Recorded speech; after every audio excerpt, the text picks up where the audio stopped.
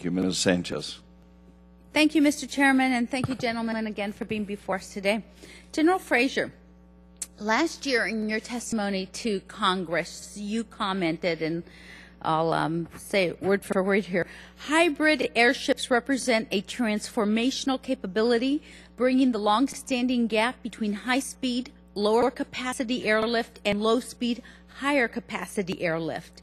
Across the range of military operations, this capability can be leveraged from strategic to tactical distances, from swift crisis action support to enduring logistical sustainment operations. Hybrid airship technology has the potential to fulfill factory-to-foxhole cargo delivery. We encourage development of commercial technologies that may lead to this enhanced mobility capabilities in the future. Those were your words. So my question is, are you still monitoring the hybrid airship progress? Is there a high probability, we've been looking at it ourselves, obviously, that maybe in about 3 years there might be a commercially viable 66-ton hybrid airship. Do you still believe in this technology? Can you tell me a little bit about where you are in that sequence, please? Thank you, ma'am. And yes, I still stand by those words. And we have continued over the last year to follow the development of the hybrid airship. In fact, we also were very pleased to see the successful flight that Aeroscraft completed last year in their hybrid airship out in California. It was a very successful flight. We were also saddened to see that the airship was damaged when the roof gave way, and they something owned by the Navy, by the way.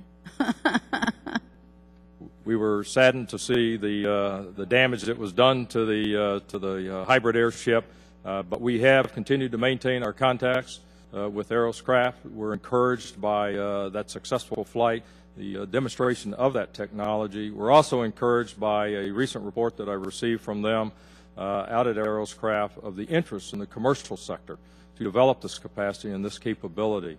I can see utility in the future to utilize something along those lines, especially when I look at some of the things that we've had to respond to, as an example here in the United States. To be able to move great quantities into areas where you don't need a lot of infrastructure, and something along those lines. So we'll continue to monitor it.